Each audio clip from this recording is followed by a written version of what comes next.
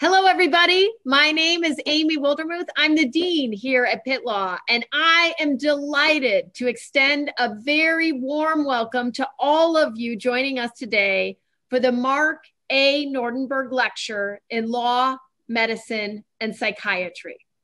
This lectureship series was established in 2000 by Dr. Thomas Dietrich, the former Senior Vice Chancellor for Health Sciences and former Chairman of the Department of Psychiatry here at Pitt, to bring the University of Pittsburgh campus outstanding experts in the fields of law, medicine, and psychiatry who could address some of the most difficult and complex issues confronting both of these disciplines in contemporary society.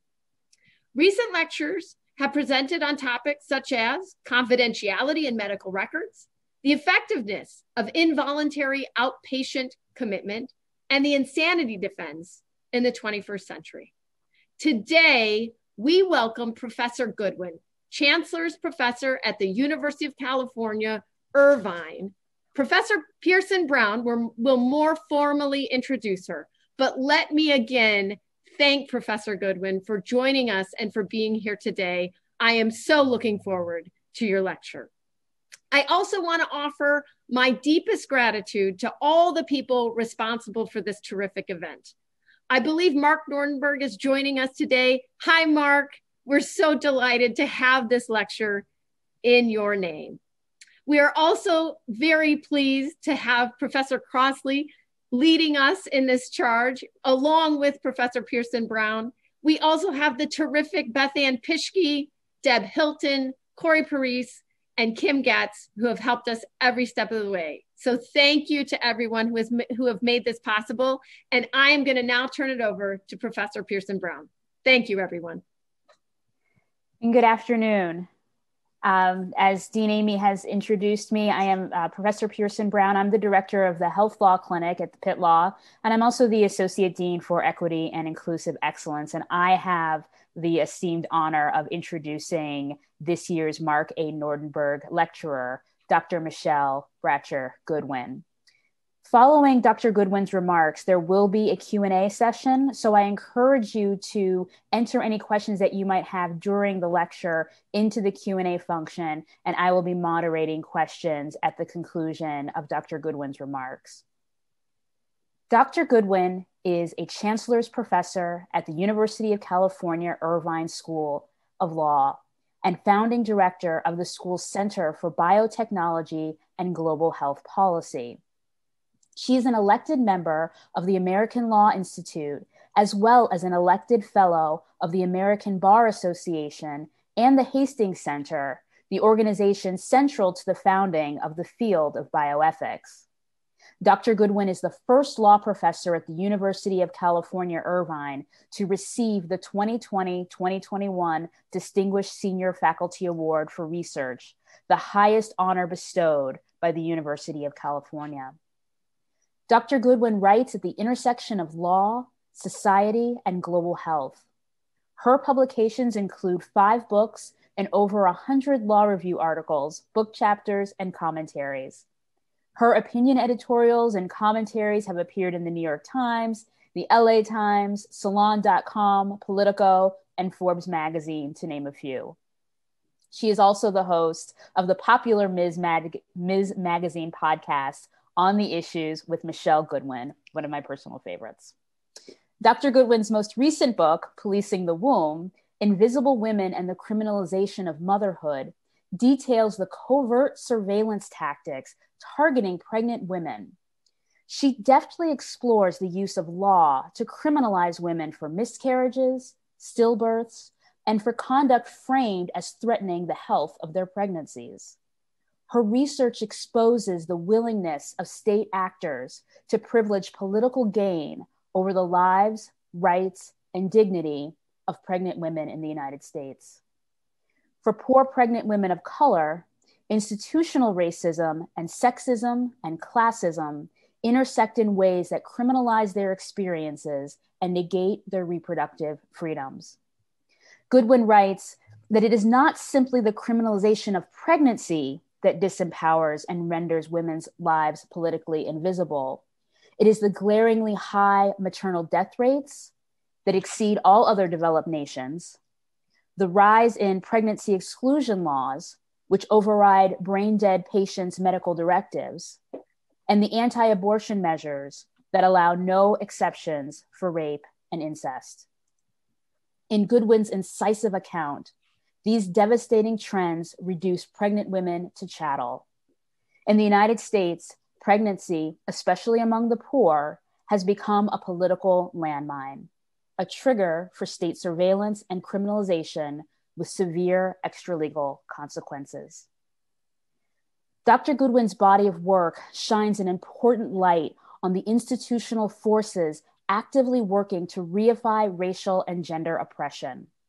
Her message reminds us all, lawyer, ethicist, scientist, physician, or voter, that the realization of social justice is dependent upon how we use our voice. And friends, the next voice that you will hear is that of Dr. Michele Bratcher Goodwin. Won't you join me in welcoming her? Thank you so much, Professor Pearson Brown, for that very generous introduction. And thank you, Dean Wildermuth, for the just generosity in extending this invitation today to me, and also Professor Crossley for reaching out. It's my pleasure and honor to give this lecture today, which is on my recent book, Policing the Womb, Invisible Women and the Criminalization of Motherhood, right here. And today's lecture, I want to start off with historical context and content. The book itself provides a journey through where we are today in terms of reproductive health rights and justice, and the state's intervention in the lives of people who can become pregnant, and the ways in which law has rendered women's constitutional rights invisible, and rendered women sometimes invisible in the process. And so let me talk a little bit about what I mean and start off with some historical content. There's much buzz today around the terminology of reproductive justice. People are beginning to understand that when we are talking about reproductive health and rights, that those are incomplete lenses through which to evaluate and to think about the whole person and the personhood of women and people who can become pregnant.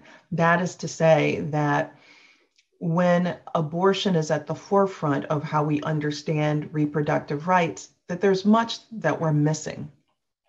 And what do I mean by that?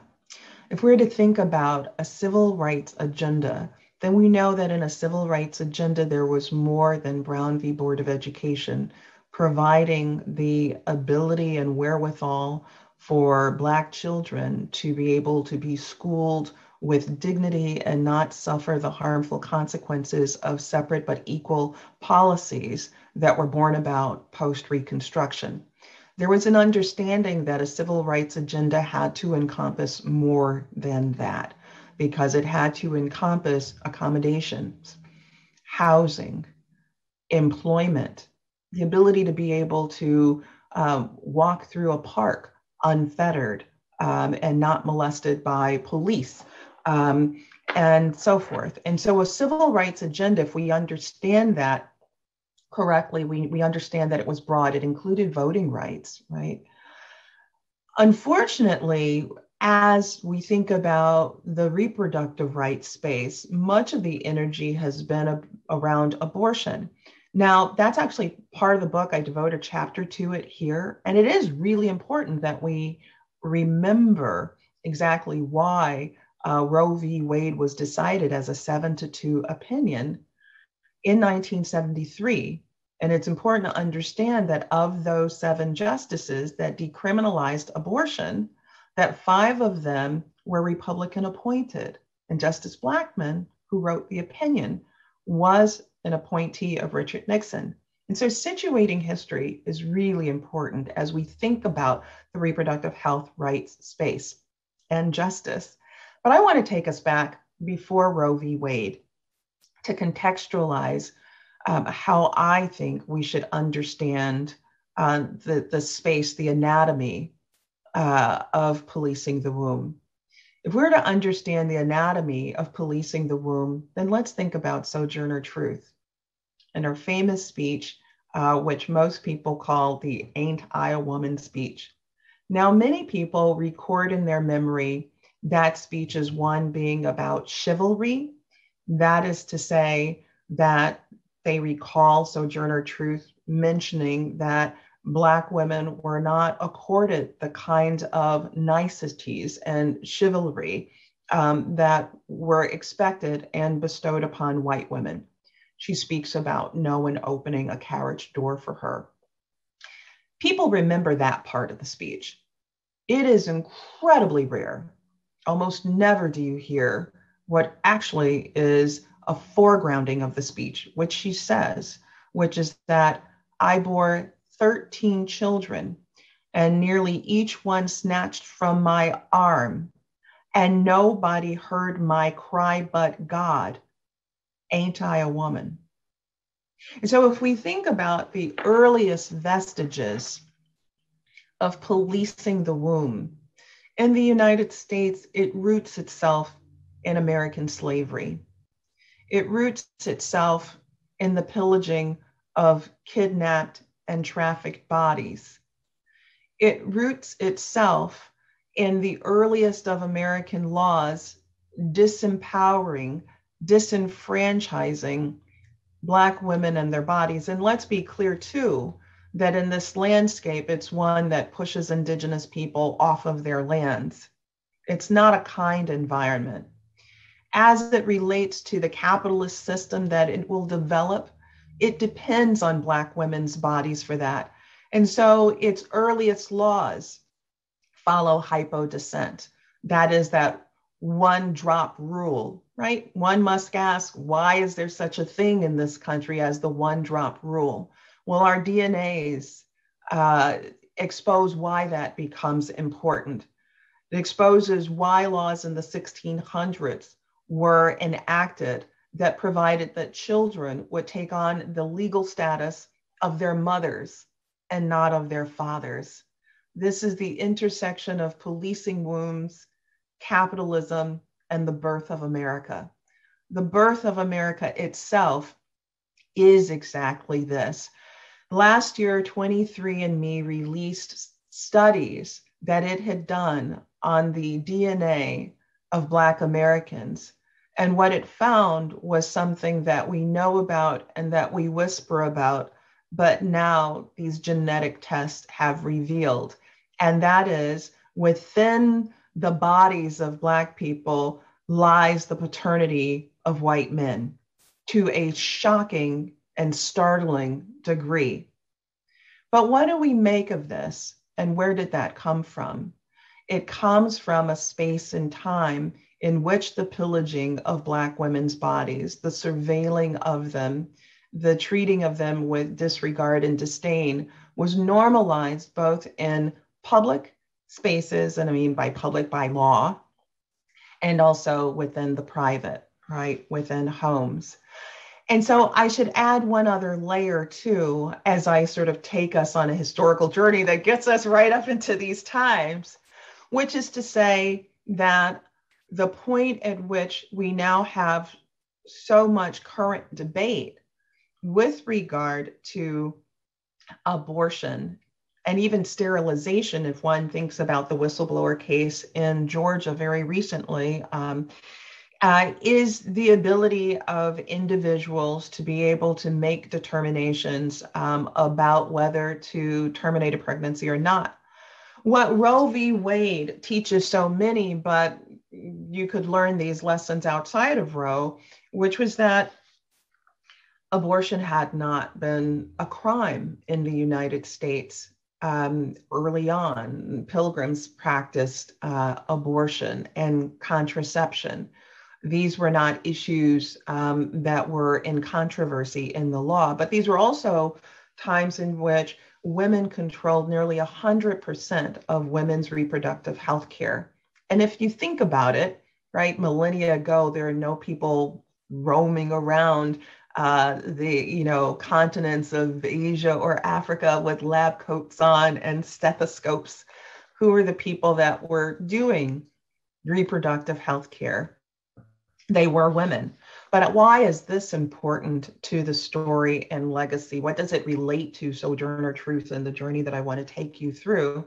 Which is to say that abortion becomes politicized around the time of the Civil War. Okay, right? And this is a really important matter to understand, is it sort of gets at that space of intersectionality that you've heard talked about through the work of Kim Crenshaw, but that had been a part of the discourse of Sojourner Truth and so many scholars and others from the times of slavery throughout.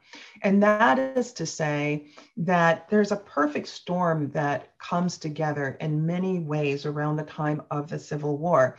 It's the time in which there begins to be the professionalization of gynecology and obstetrics. It just cements during that time.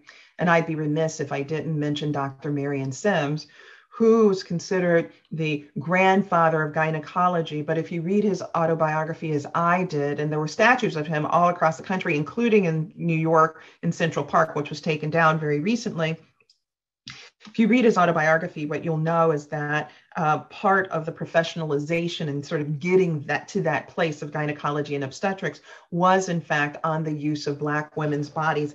In his autobiography, which had been so lauded, and I read it in horror, because as he talks about the epiphanies that he would have in the middle of the night, and when he would have an epiphany in the middle of the night, he would round up the Black women whom he kept trapped on his property and enslaved in the back of his property. And he would begin lacerating their uteruses, cutting them open, stitching, experimenting, and refusing to provide any anesthesia, because he was of the belief that Black women didn't feel pain as he tortured their bodies through the middle of the night and into the morning.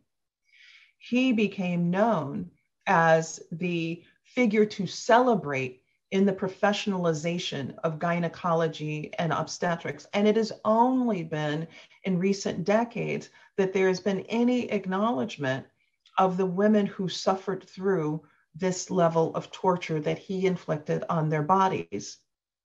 But this is a story also about the disempowerment of women altogether, not just Black women, Indigenous women, and white women in terms of their profession and their trade. Around the time of the Civil War and the professionalization of gynecology and obstetrics, what you'll read is that doctors like Horatio Storer and Joseph DeLee, who were also participants in this burgeoning organization, the American Medical Association, were able to use it as a platform to further shut women out of what would become this space that they would monopolize. And part of what they did, it's fascinating to read their pamphlets and their books as they talked about the dirty midwife, and that the midwife was bad for medicine and must be shut out. And of course, the only way to get along the path of where they were was, in fact, to go to medical schools, and medical schools barring the admission of women. And also tied to this too are other practices that they engaged in, which was to try to force along, and they did, the requirement of licensure of midwives.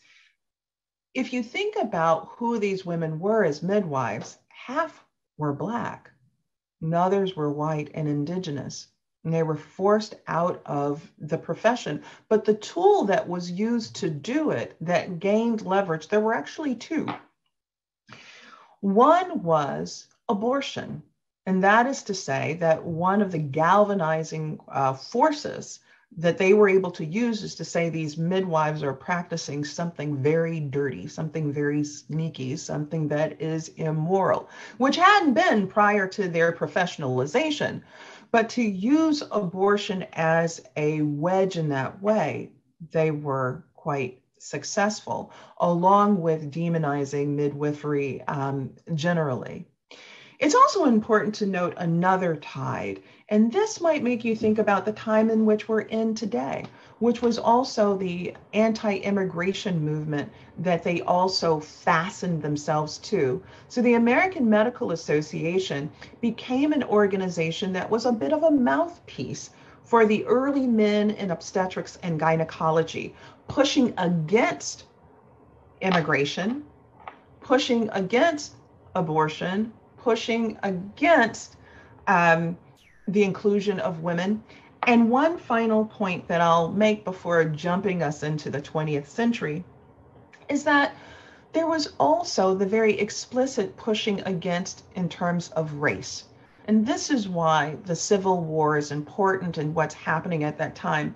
To read the books or pamphlets of Joseph DeLee, Horatio Storer, and others who are following them, they use race in critical ways. They write about the importance of white women using their loins and going all across the country to spread their loins and give birth, right? Sort of speaks to the coming kind of anti-Black movement after slavery is over, the kind of fear of the country being swamped by Black people, that there would become too many Black people who would be free, and the need for more white people. Now, of course, it's never panned out. Black people make up about 12% of the population. Black people have never overrun this country in terms of population, but that fear was real at that time and articulated in that way. It was also very interesting, and your audience, students might get a kick out of this, which is that they were also very insecure about their role vis-a-vis other doctors. The concern being that doctors had told them that you're just doing women's work. And so they actually write about this, kind of like defending their honor of doing this, that they're not just like women. They have something more to offer than the women midwives did. But there's a final point that I want to make with regard to race, the AMA, and the kind of intersecting of what became the sort of reproductive space controlled by obstetrics and gynecology and the men involved in it, which is to say that when Black doctors, after the Civil War is over and Black medical schools are developing and they want to become part of the AMA, the organization that is articulating in anti-immigration terms and these others, it's not why they want to join, but they want to be part of the profession. And they are barred from being part of the profession. And the justification that is given at the time is not just their Blackness, but the justification being that Black medical schools did not ban women from being able to attend. So if any of you are wondering why there is a National Medical Association, the National Medical Association was created by Black people who are not able to gain admission into the American Medical Association. These kind of historic intersections really set the stage for then what we see in the early 20th century, and to some degree what it is that we see today. And that is to say that by the beginning of the 20th century, there's a wiping away of midwifery. Midwifery goes from being about 100% of what dominates reproductive health care to about 1%. And as well in this space, you see the burgeoning of American eugenics, the earliest American eugenics law being enacted in 1906 in Indiana. And by the time that the United States Supreme Court takes up the issue in 1927, eugenics is a strong narrative throughout the United States. And it's one that shapes the reality of this America going forward, or at least what eugenicists would have wanted going forward. It's not just simply anti-Blackness, not at all. It's a kind of anti of anybody that doesn't fit an American ideal of being fit. And so in 1927, the United States Supreme Court takes up the constitutionality of a Virginia law. It is a model sterilization law. And the test case involves a young white woman. She is not Black.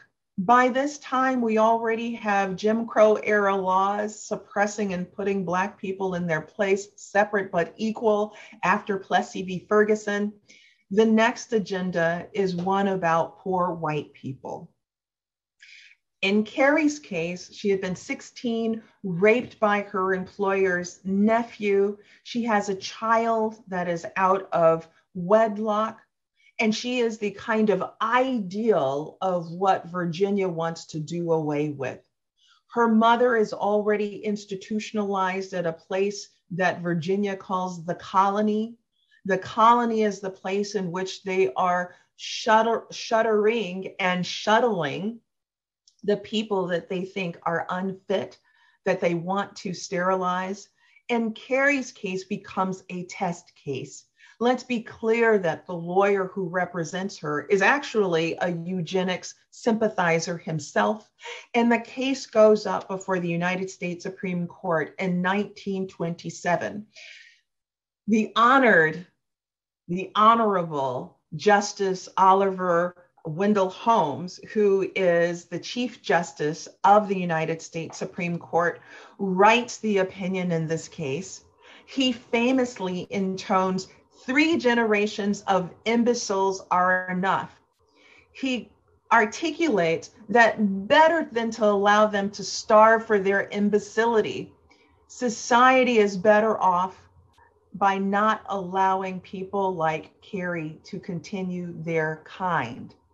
He says that the law of vaccination is broad enough to cover cutting the fallopian tubes. And with that ushers in the era of eugenics in the United States.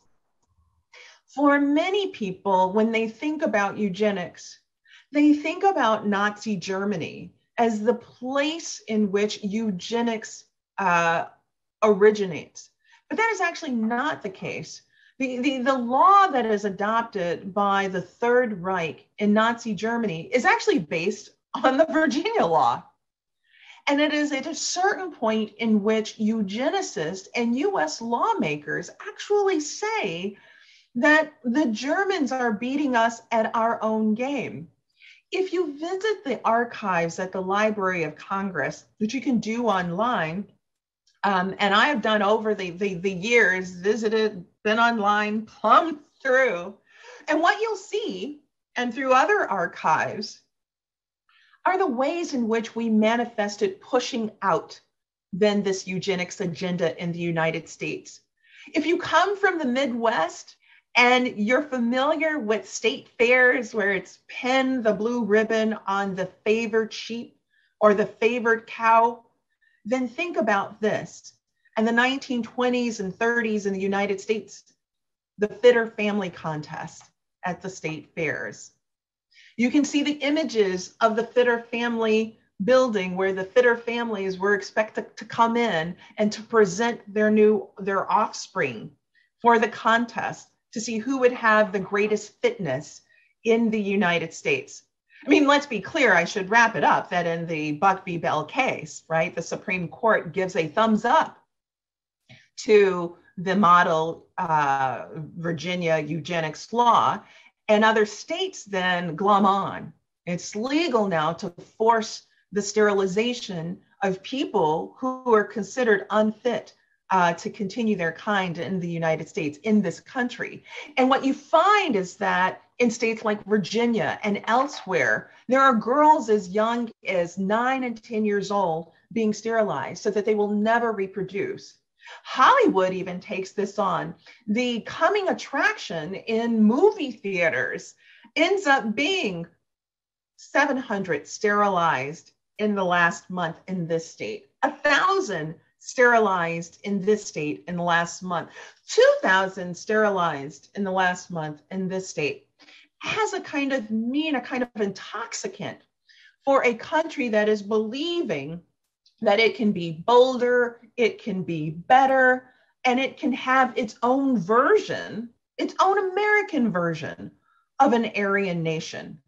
And let us be clear that in Nuremberg, there is a trial not just to ascertain the criminal culpability of the military advisors, soldiers, and guards effectively working with the Third Reich or part of the Third Reich, the Nazis there. But there was actually a doctor's trial.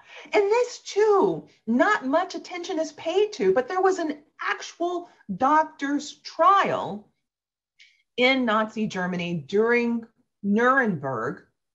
And one of the key defenses that was articulated by the doctors was that they based their practices, now clearly not all of them at all, but based them on US law and US practices. Say, eugenics, but this is what you've done in the United States. How can we be guilty of that when this is something that has been sanctioned by your United States Supreme Court in 1927?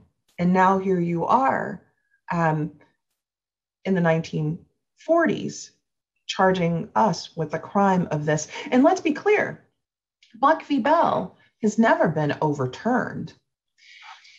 And if we were to understand it as an enterprise that is not just about poor white Americans, then we would understand what Fannie Lou Hamer later talked about in terms of the Mississippi appendectomy, the Rafe sisters, and so many more, the way in which sterilization practices then morphed in its application to indigenous women, to women in Puerto Rico.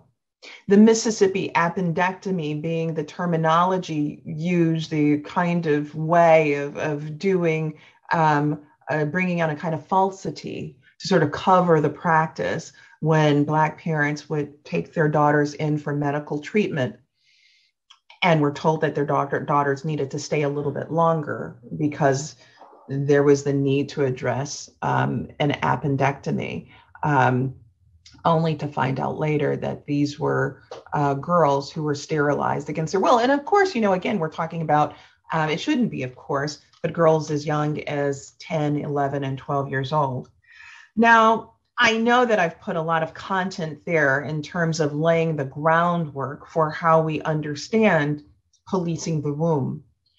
I hope that that gives you a kind of sense of surveillance as not being just a modern story and iteration, but that it actually has roots and legacies that are entangled in private spaces, in public spaces, in the legislature, in our courts, in expression to the American public, becoming seduced by a notion that there should be certain people who shouldn't be in our society at all. And hopefully, it's understood both the race connection and also the class connection to these issues as well, as setting the stage then for thinking about policing the womb. So now let me skip some decades with that background and to talk about what this book is about. So this book was a project that I thought would take 2 years to get it out. I would talk about the sort of status of reproductive health rights and justice in the United States, the growing criminalization and mass incarceration of women associated with their pregnancies. And then I'd be able to tie it up. But along the way, that was not the journey, it was a decade. And I found myself getting deeper and deeper involved. I've found myself chairing a task force through Amnesty International, their first one that looked at that intersection of criminalization, mass incarceration, and pregnancy, and found myself spending time in Alabama meeting with and talking with prosecutors there in the wake of an Alabama law, a child endangerment statute that was actually intended to be a disincentive for men, basically, in terms of turning their homes into meth laboratories, but instead had been used in the criminalization of women who acknowledged to their medical providers that they had used an illicit substance during pregnancy. I found myself retelling the stories that Dorothy Roberts told and then expanding upon them in terms of the criminalization of Black women during the 1980s and 90s under euphemistically called crack baby mama laws. And these laws were criminal, but they were also civil, with some states providing for the forced incarceration, civil incarceration of women, so long as a medical provider believed that they pose some form of harm to their fetuses. And of course, finding out that in those states, while legal protections were provided for their fetuses, such as lawyers being provided for fetuses, none being provided for these women in these civil commitment cases. And then expanding from there, finding the cases of women being threatened with arrest for refusing cesarean section in the United States, and that this was not episodic, but that actually one could begin to see patterns across the country involving this. And then also layering onto that, seeing the way in which legislators were beginning to basically undermine the end of life decision making of pregnant women, overturning medical directives, these called pregnancy exclusion laws. All of these various spaces stitching together in a broad and complicated, and if not chilling and horrific kind of a quilt. And added to that, then the attacks on abortion rights. And connected with that, something else that I could not turn away from seeing, which was the growing maternal mortality rate in the United States. And let me say this about that. The United States now leads the developed world, and I put air quotes around that, in terms of maternal mortality. Texas and Louisiana are considered the deadliest places in the developed world for a woman to be pregnant. The United States ranks around 50th, 51st in the world in terms of maternal mortality.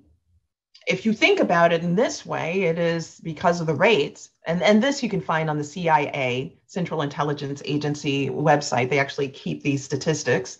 It's safer to give birth in Bosnia and Saudi Arabia than it is in the United States. Black women are nearly 4 times more likely to die through childbirth in this United States than are their white counterparts. But that's a national statistics. Once you actually go to Mississippi and Georgia and parts of Louisiana, that rate multiplies. It can be 10 times as likely, 17 times as likely to die during labor, childbirth, post-delivery than their white counterparts.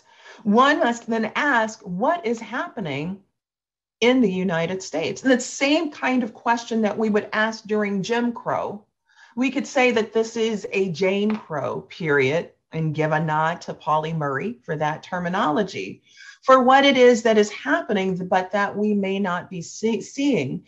And so what Policing the Womb seeks to do is to render visible that which has been made invisible in the United States. And so I want to provide I'm going to give myself the opportunity to actually read a little bit from the book to further share with you what it is that I'm talking about here.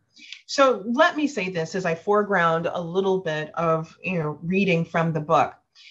We now have ways in which law has become quite dynamic. For those of you who teach in the first year who are on here, and for those of you who are students in the first year, you know that American law is somewhat arcane. We still teach cases from the 1700s and 1800s and property and contracts and tort law.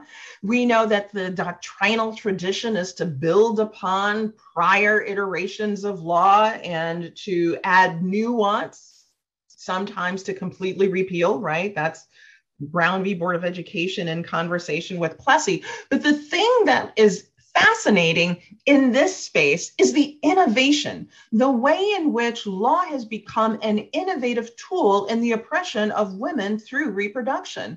The sort of making of new laws between 2010 and 2013. There were more anti-abortion and anti-contraceptive laws that were enacted and proposed than in the 30 years prior combined.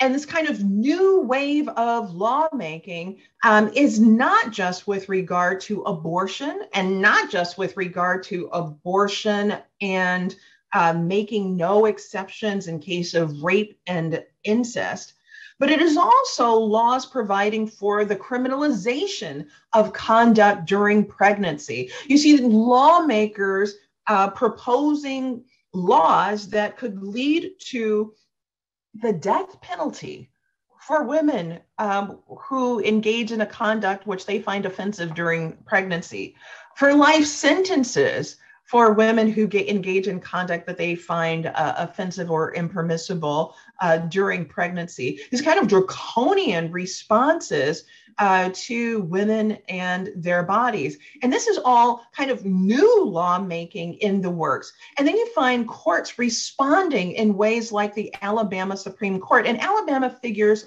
importantly here because, as I've mentioned, the Alabama child endangerment law, what you find is that, you know, if we look at these issues from the 1980s and 90s, we can say that Black women and brown women were the canaries in the coal mine, because in Alabama, of the women caught in the trap of the child endangerment law there, of the more than 500 that have been arrested, and of those many taking plea deals, what you find is that they're predominantly white, but they're all poor for the most part, poor and working class, right? These women who've been ensnared in that. And what you find is a kind of new rulemaking coming out of courts as well, such as the Alabama Supreme Court saying we see no difference in a non-viable fetus and a viable fetus.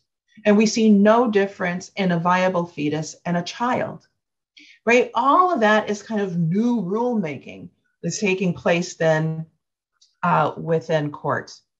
So let me just turn very quickly to two passages that are in the book, and then I'll open up for Q&A. And there's so much more. The book covers a number of spaces, and I'll just give you some, backdrop. It includes pregnancy and state power, the kind of prosecuting of fetal endangerment, the creeping criminalization of pregnancy across the United States, abortion, the changing roles of doctors and nurses, creating hospital snitches and police informants of doctors and nurses. It sort of brings into question the fiduciary relationship in a space in which the state applies pressure to doctors and nurses to be their eyes behind the scenes. And it creates criminals of poor women, creating stereotypes and collateral damage for their children. And it brings about a pregnancy penalty and also policing beyond the border. And we see that in the detention centers where there have been allegations of women in immigrant detention centers who've been coercively sterilized. In the book, in the chapter 5, Changing Roles of Doctors and Nurses, Hospital Snitches, and Police Informants, I talk about the case of a grandmother, Barbara Dawson. And Barbara Dawson was actually not a person who was pregnant at all, but she's a person whose story fits within this medical space that I wanted to talk about. And I open with talking about being in Paris and giving a talk in Paris, and the audience members being people who are from all around the world, but a couple of people being from the United States. And perhaps it resonates given that Breonna Taylor, the anniversary of Breonna Taylor's death, her killing was just 3 days ago, and it's coming up on George Floyd's.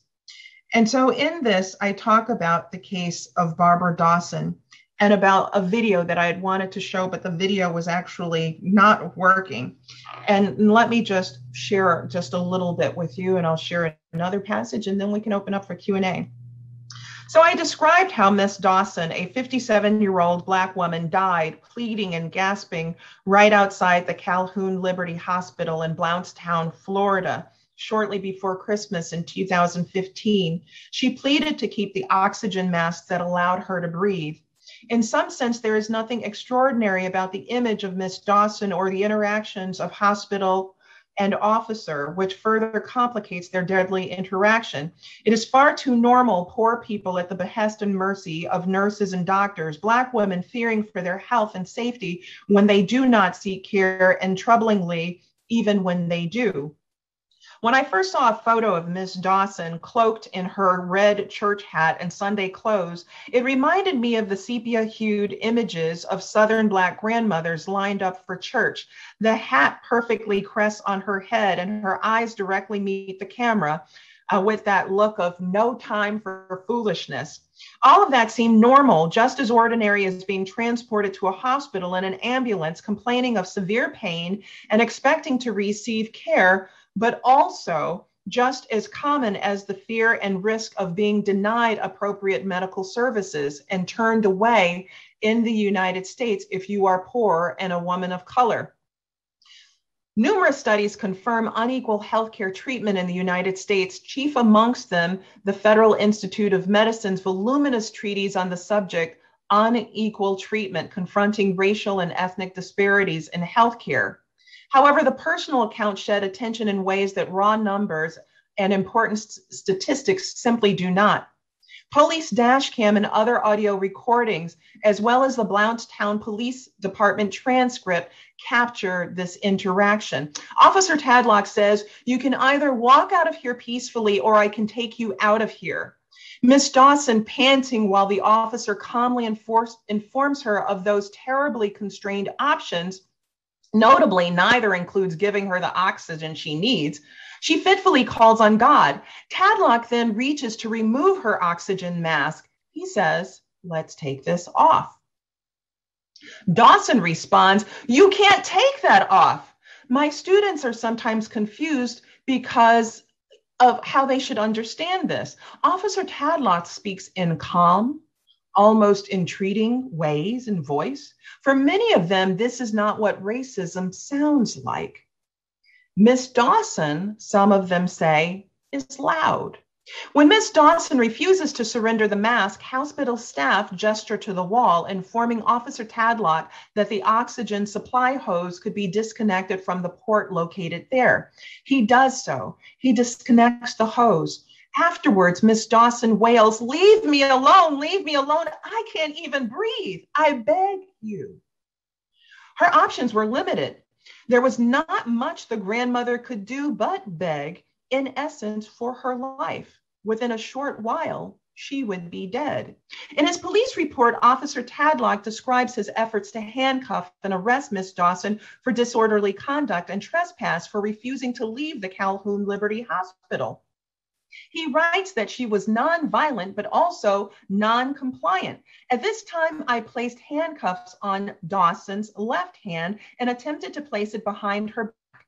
After a brief struggle with multiple verbal attempts to get Dawson to place her hand behind her back, I was able to get her left hand behind her back. Because she was able to plead for oxygen, Tadlock and hospital staff deduced that Miss Dawson was not having trouble breathing. The report details the use of a male hospital staff member to pull Miss Dawson's right arm behind her back in order to complete cuffing her. It explains Miss Dawson's forcible removal from the hospital, including Tadlock pushing her from behind to get her to go with him to the patrol car, and the cuts and bruises on her feet and knees as she collapsed by the back door of the police car. Officer Dawson reprimands Miss Dawson. He says, "Falling down like this and laying down, that's not going to stop you from going to jail." Someone, maybe another officer, assures one of Miss Dawson's family members, "She's okay." One voice on the recording says, "Come now, there ain't nothing wrong with you." And another officer says, "You are going to jail one way or the other." There is a photograph of the slumped Mrs. Dawson next to the police car. Her life ended on the pavement, feet away from the entrance of the hospital that phoned the police on their patient because she refused to leave. She lay there nearly 20 minutes before being pronounced dead. Calhoun Liberty Hospital concedes that she died from a blood clot in her lungs. According to records obtained by the New York Times, the hospital phoned police regarding their patient more than a dozen times in the year that she died. All right, very quickly, I'll just read another passage and then we're on to Q&A. So this is from the introduction to the book. This is not a work of fiction, although I wish it were.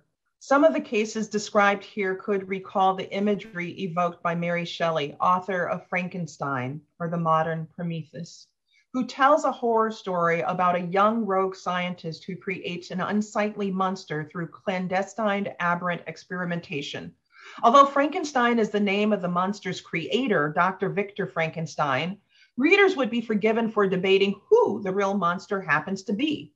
In Policing the Womb, the story of Marlise Munoz comes to mind, brain dead, decomposing in a Texas hospital, forced by a state legislation to gestate a barely developing fetus while her body decays and the anomalies in the fetus mount. Eventually, it is reported that the fetus is hydrocephalic, which means severe brain damage, in this case, and water or fluid developing on its brain. Medical reports also show that the fetus is not developing in its lower extremities. The state knows brain death is irreversible. The hospital forces Marlise's dead body to shake, placing it on a bed that constantly and violently moves, which makes the dead woman's eyes flap open and shut. Likely frightening to some hospital staff, they decide to tape Marlise's eyes shut. Even if Marlise could see anything, which is unlikely because she is dead, now no one needs to look into her eyes to search for any signs of life.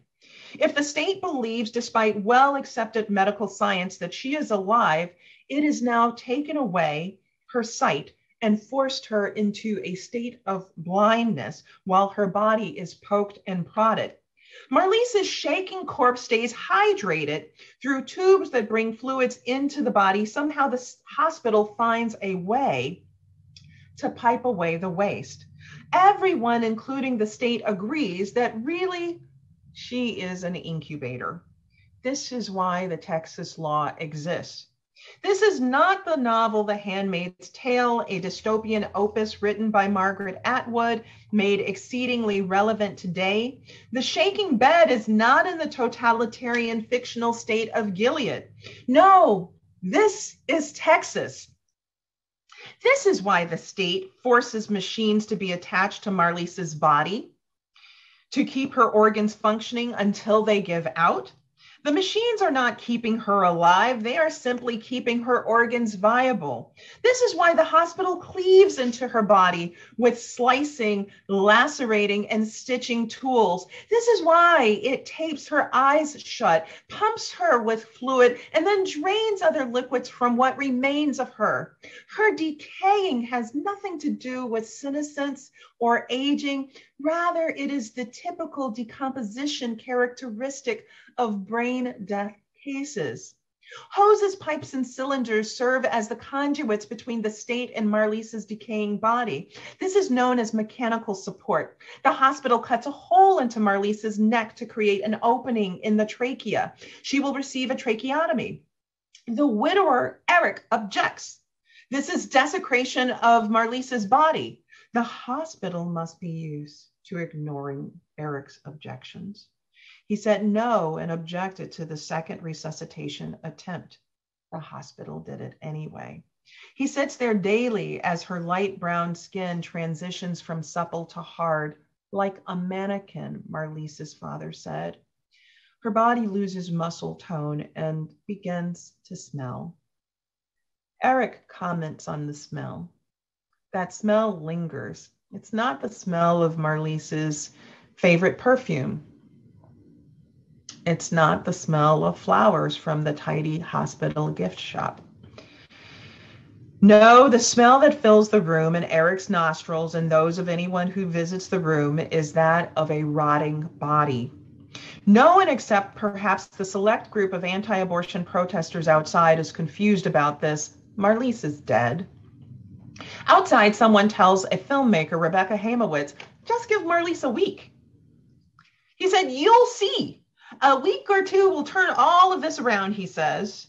This particular protester, captured in Heimowitz's documentary 62 Days, actually travels to cases like this. She told me he's like a professional at this. A thought comes to mind. Sleeping Beauty, the 1959 animated musical produced by Walt Disney. It's based on the 17th century French fairy tale by Charles Perrault. In the fairy tale, a beautiful princess is forced into a hypnotic slumber. The spell she is under will only be broken by a magical kiss of the prince. The prince will awaken her. However, Marlise's real-life prince, Eric, does not harness this magic. Or perhaps the state has dethroned Eric. But if that's the case, who is the new prince? The Texas legislature? In any case, Eric Munoz lacks any special powers to rouse Marlise, despite what the protester outside the hospital claims. In fact, Eric no longer has rights over his wife's body until the state is satisfied with Marlise's gestation and cuts open her body to remove the fetus. It turns out that marriage and the rights of next of kin mean very little when the state takes control of a pregnant woman's body in order to protect the fetus. The state refers to this as fetal protection. In this case, the state is protecting the fetus from Marlise's husband and her parents, who say, "Let her rest in peace." The hospital serves as a surrogate or an agent of the state. This is not a role its staff have asked for, but some may fear the consequences if they do not follow the state's legislation. The medical staff know that she is dead, but they must follow the Texas law, which ignores death, do not resuscitate orders, medical directives, and living wills only if the patient is pregnant. Thank you very much for allowing me to give this lecture today. And now I think we can have some Q&A.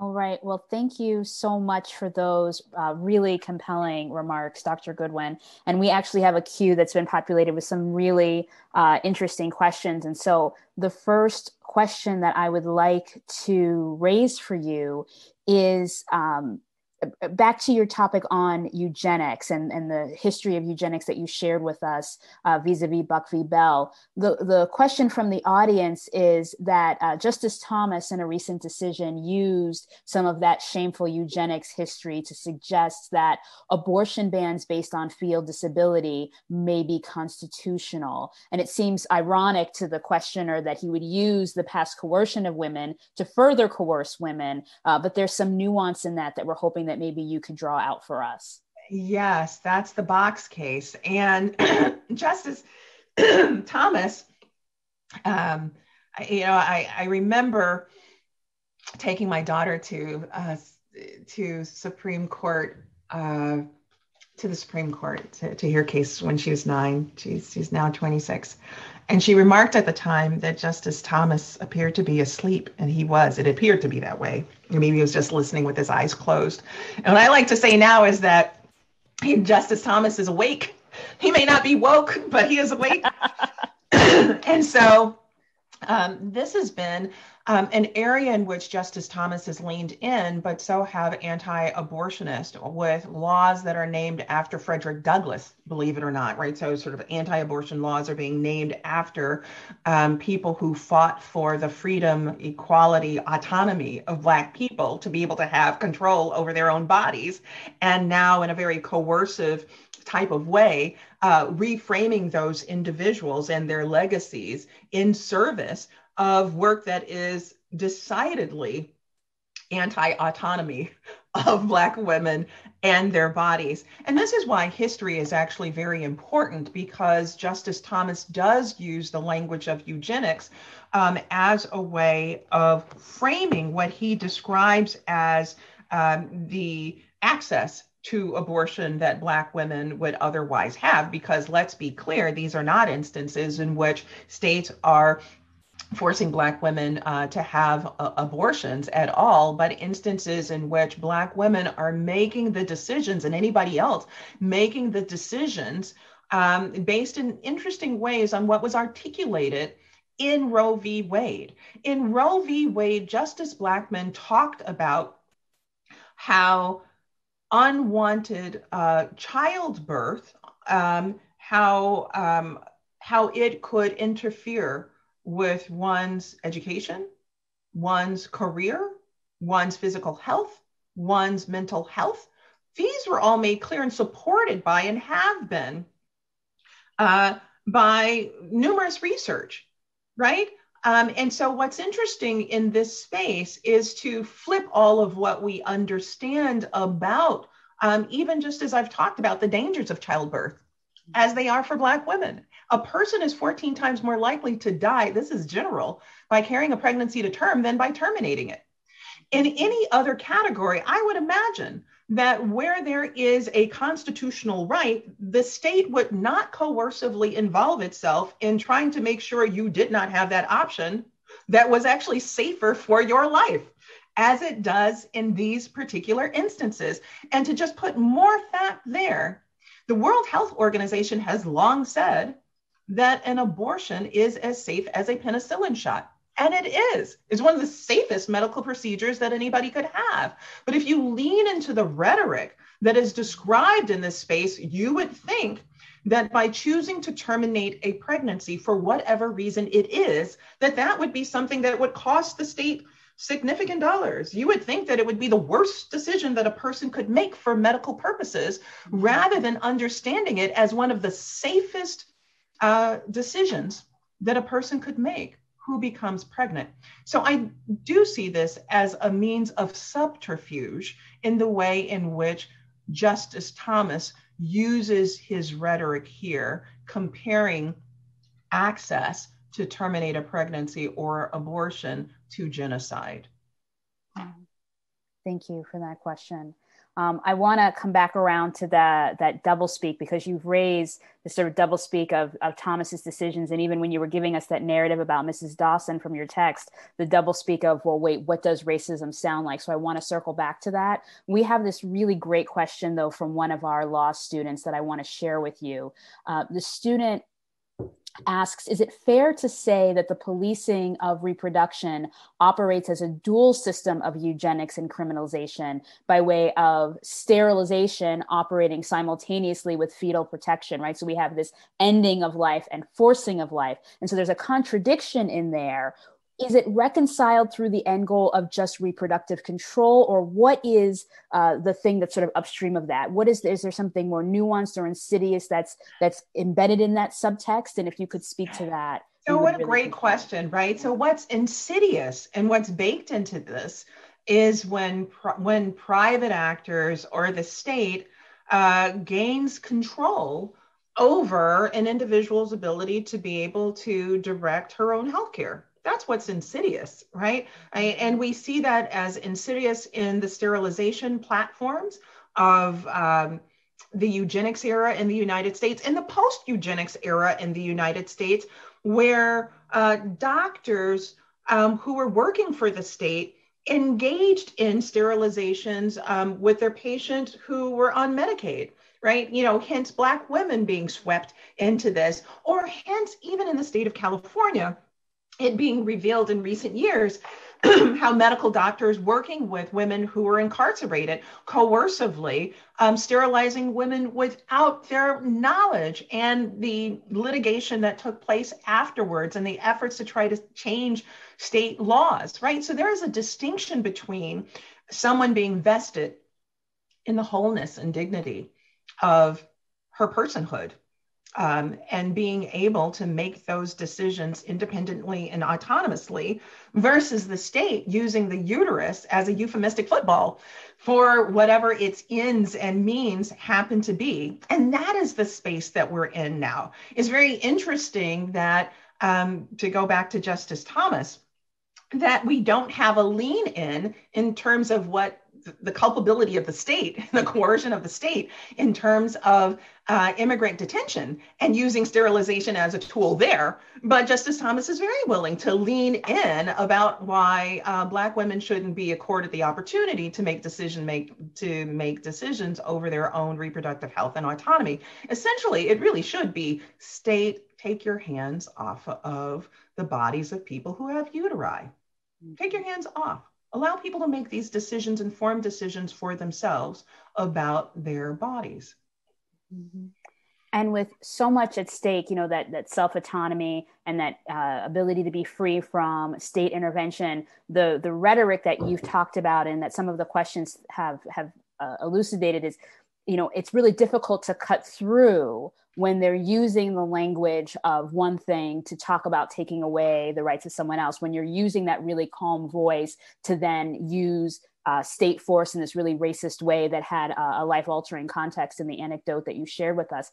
How do we push through that? How do we learn how to navigate that space when even just the rhetoric is being used to confound the narrative, when there's this larger social justice issue at stake that we need to aggressively preserve?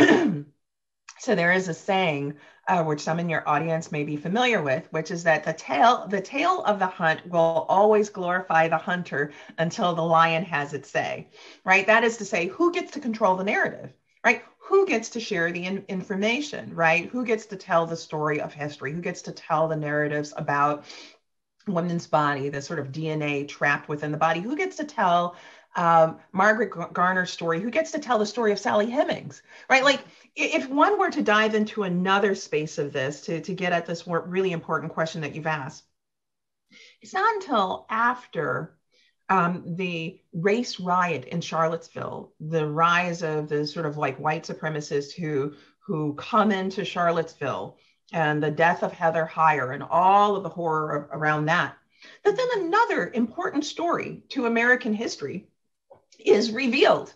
So, and that is to say, Sally Hemings, who bore at least 6 children by Thomas Jefferson, her room at Monticello had literally been papered over, pardon me, as a bathroom.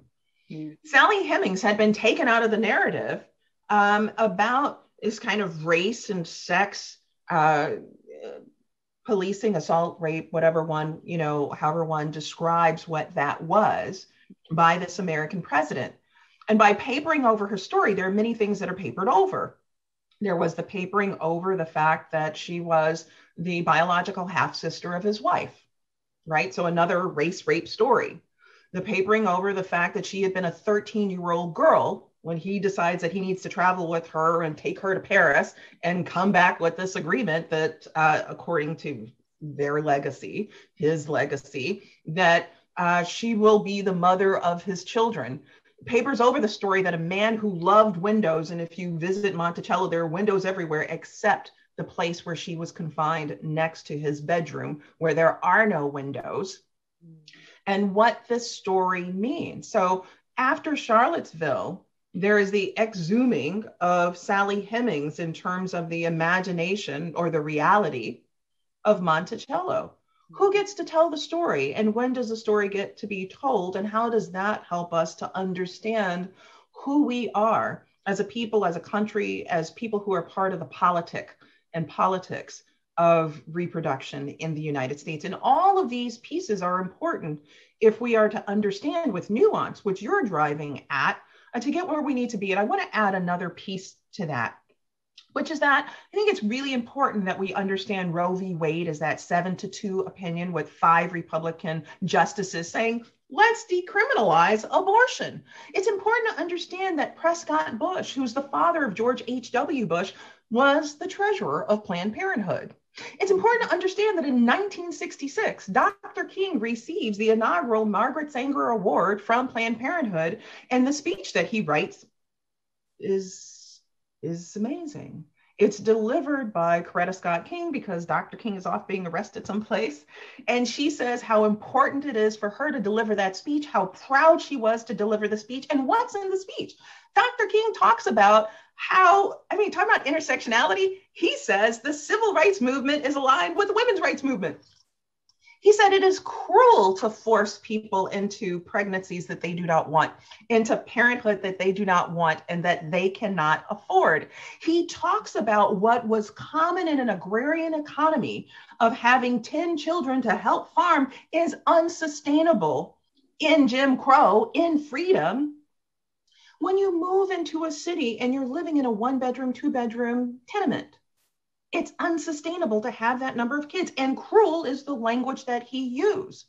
He says that family planning is something that is important. Now, I want to also add that there's nuance to the discussions that are taking place in the 1960s and 70s around family planning. But let us be clear, for the Justice Thomases and others who would like to re-narrate history, I say, read Dr. King's 1966 speech, where he talks about the fundamental importance of women being able to control their own reproductive destinies and how he connects economics with the freedom to family plan and to decide the size of family that one wants. And to just be clear that this wasn't just about a great night for Coretta Scott King, you will find, and I'm happy to share it with anybody who wants a copy, Dr. King actually followed up, writing an additional letter to Planned Parenthood, underscoring how important it was that he received that award and what he believed in this. And let me make one final point, and I know we got other questions, which is that in that same year, after this speech, when Dr. King is asked, why is it that you have spoken about these other issues, about women and family planning, about poverty and whatnot? We thought you were just about race and the South. And Dr. King said this in 1966. He said, I refuse to segregate my moral concerns. He saw this as a moral concern. So anyway, enough of me pontificating on that. No, that was wonderful. That was really illuminating. And another question that comes from our audience kind of brings us into the present day with the COVID pandemic that we've all been living under, and a lot of the concerns in the Black community of having been disproportionately harmed and now disproportionately underserved by access to the vaccine, but also this history of abuse and mistreatment from the medical establishment has created this atmosphere of mistrust around the vaccination. And so we were wondering if you could speak a bit about the concern that Black Americans have been voicing in different ways about their reluctance to engage with the COVID vaccine, and what you would recommend should be done to correct that. So 2 points that I'd like to make with regard to that. So what's interesting, but for different reasons, we see levels of mistrust between white people and Black people that almost match, but in different ways, right? So there is a anti-vaxxer movement that has been white led by more affluent white folks with, their children. So there is that, which is actually separate from the concerns that Black people have had over time in the failure of a justice system to recognize the harms that have befallen African Americans and medical systems, right? So there is a wonderful documentary, The Power to Heal. I commend it all to you to see. It's a fabulous documentary, and it tracks the struggle, excuse me, that President Johnson had in trying to get Medicaid through. He succeeds, but what it reveals is this history of racism in medical care in the United States. I've talked about Dr. Marion Sims, but we could equally dive into my first book, Black Markets, which speaks to how Black people had to hire guards over their cemeteries because of medical schools pillaging Black bodies from cemeteries for medical schools anatomy classes. And the hiring of guards was to sort of protect their deceased loved ones being able to rest, eternally in peace. Whether it's that, the human medical experimentation, we don't even have to talk about Tuskegee, but we should. There's been a long legacy far beyond Tuskegee. People typically tip into Tuskegee, but there's more before Tuskegee. and after Tuskegee, whether we're talking about lead studies involving Johns Hopkins medical school, whether we're talking about course of HIV studies involving children in foster care in New York. I mean, we could like pitter patter all across the country. I've written about this. So there would be ample reason for Black people to be concerned about coercion in medical care. And there would be ample reason for Black people to be turned off from medical care, having been pushed away. The story of COVID is an interesting one because it reveals underlying institutional and infrastructural problems in our society. You know, one of the things that I began tracking at the beginning of COVID were the number of child deaths due to COVID, because it was a space in which the articulations were children won't die. We can be fine not worrying about children. But who were the children that were dying? There were Black and brown children. And what was interesting is that these were not genetic cases. It's quite frustrating when people want to build, in a race and say it's genetic when race is actually something that's socio-political. Right. When you read those cases, what you find is that there were parents who actually time and time again tried to get care and help for their kids and were turned away. So you have a couple of things. You've got the frustrations of the past and mistrust. You got histories of being turned away, and all of that in a kind of frustrating space about, as to what to do now. My advice, get vaccinated. It's important to do so, but I also think that it's important to acknowledge what these histories mean, and that people not being illogical. They're not being, they're not engaged in hysterics when they say, see our pain, what has happened to Black people in the medical setting. I think it's important to acknowledge it and that we find the ways to build trust and move forward. Thank you. Thank you for that answer. I want to take us a little bit back to the issue of policing and criminalization of pregnant women. And I was wondering if you would talk a little bit more about the way that incarcerated women who are pregnant have been treated. What is the condition of their care? What are some of the stories that need to be brought to light about the treatment of incarcerated pregnant women? Well, let me tell you that very recently I suffered the loss of a very close friend, Sue Ellen Allen, and she's the founder and president of Reinventing Reentry. And I met Sue Ellen originally through some research that one of my research assistants had done. She'd come across this op-ed that Sue Ellen had written about going into prison with breast cancer and how she was shackled and chained, kept in a holding cell with, rats, roaches. It was horrible.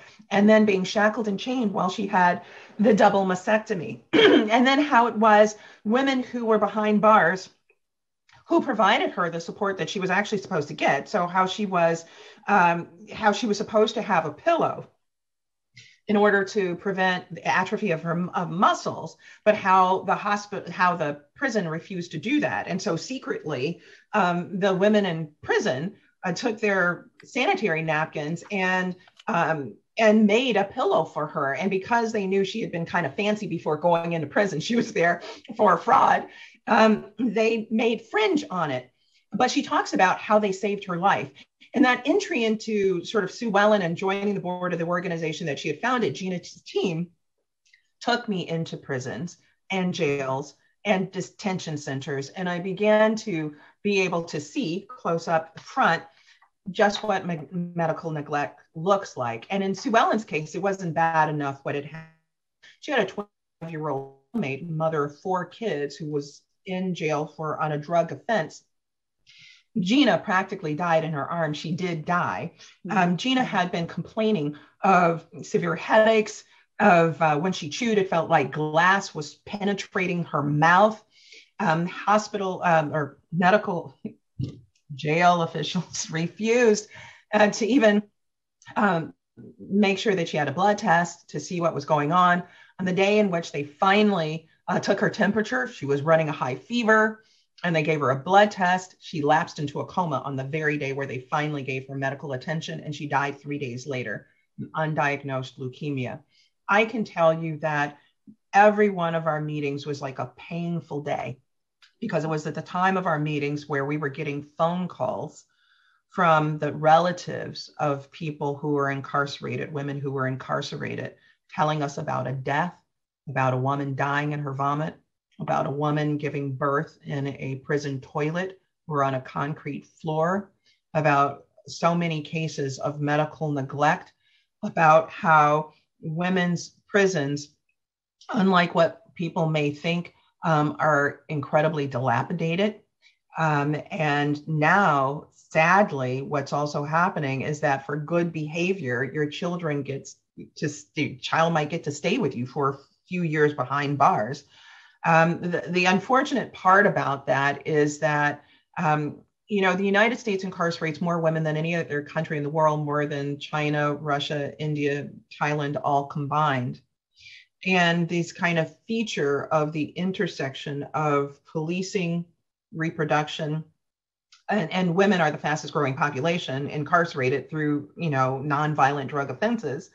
And what is happening is that there is a cohort, there is a slice of that are exactly the women that I'm talking about in this book.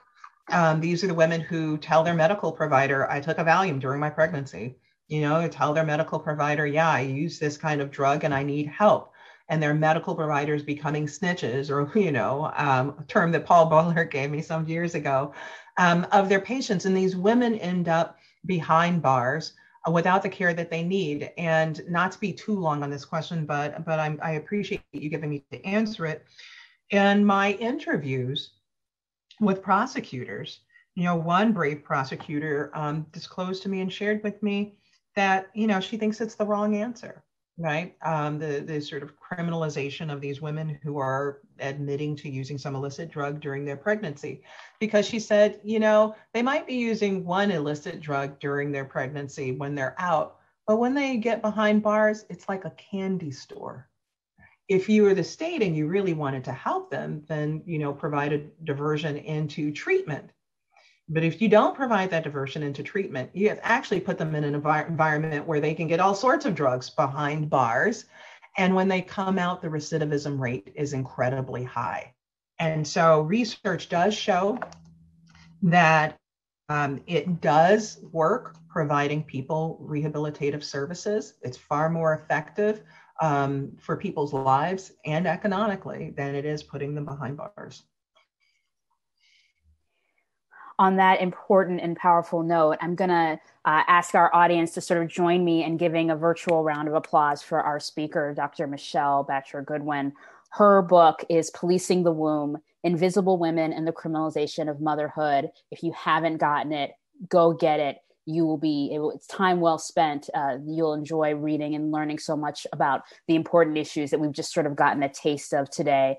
Dr. Goodwin, thank you so much for your time. Thank you for your insights, and thank you for sharing your research and your work and your mission with all of us. We really appreciate hearing from you. It's been my honor. It's been my pleasure. Thank you so much. And thank you for your brilliant moderation and your generous introduction. It was a pleasure. Thank you all. Have a good afternoon. Bye now.